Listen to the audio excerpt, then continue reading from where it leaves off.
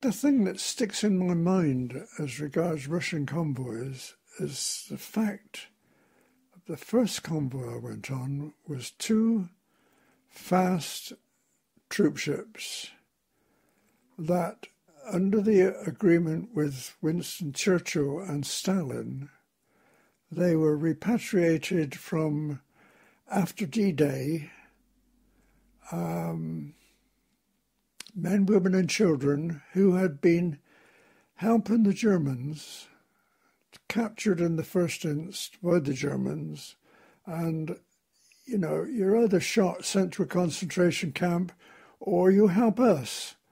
Well, I think I know what I'd do, and this is what these people did.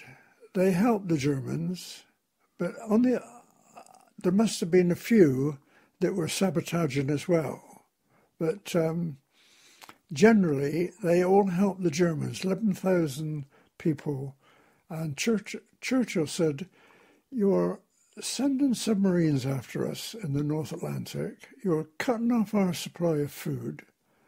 And we're feeding your people in a camp at Liverpool, just outside of Liverpool. Now, come on, what are we going to do about it? You've got to have him back." And Stalin says, "All right, send him on then." Well, these two liners, one of them was the Empress of Australia. I can't remember the other one now. It's a funny name. Anyway, we picked them up. I don't know where it was, outside of Liverpool or Lockheed, wherever it was. We picked them up and we hightailed it to Poliarno, in a little bay, Kola Bay, I think. Yeah, Kola Bay. We got in, and these two liners, they hove to just offshore, and little drifters, little boats, took all the people off, all these 11,000 off of both boats, and straight into lorries, and away into the hills, and nobody heard anything of them since. That was what we heard when we got back home. And there were Norwegian guards on these two troopers, apparently, and they were told by these refugees, repatriates, that they were going to be shot. They knew they were going to be shot. And apparently, you know, that's what happened.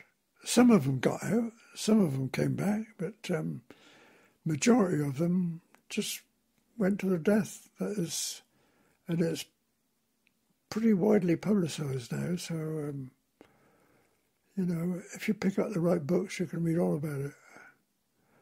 It's a very hard-hitting story. That is what Russian convoys reminds me of. You know, if somebody mentions Russian convoys to me, I remember those 11,000 people that I helped go to their doom, if you like. I was part of it, and a very small part, but I was part of it, and that hurts.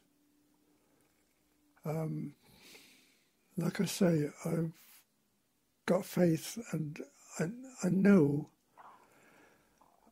they weren't destined for that. They're human beings, you know. They didn't deserve that. But then war is cruel, and what do you get in the end? Nothing. Today, Afghanistan, shaking hands, everything's all right. But everybody seems to want to fight today. I don't know why. It's surely, you know, it's much better to be peaceful and enjoy life than go around carving people up. It's ridiculous to think that there was an appreciable number got away, but I don't know. Stalin was as ruthless as Hitler in his own way, I think.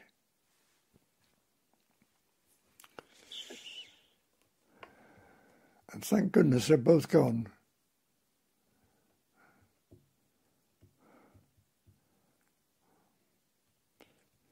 Such a waste. War, such a waste.